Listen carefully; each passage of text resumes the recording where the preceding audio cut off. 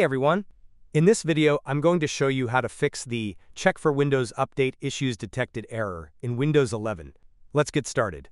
First, click on the search bar in your taskbar and type Services, then click on the Services app that appears. Inside the Services window, click on any service once, then press the W key on your keyboard to quickly jump to services starting with W. Now scroll down and locate Windows Update in the list. Double-click on it to open its properties. Under Startup Type, make sure it's set to Automatic. Then click Start to make the service status show as running. Click OK to save changes. Now right-click on Windows Update and choose Restart to fully refresh the service. Click on Search again and type Edit Group Policy, then click the result that comes up. In the Group Policy Editor window, under Computer Configuration, expand the following folders in order: Administrative Templates, Windows Components. Now scroll down and click on Windows Update.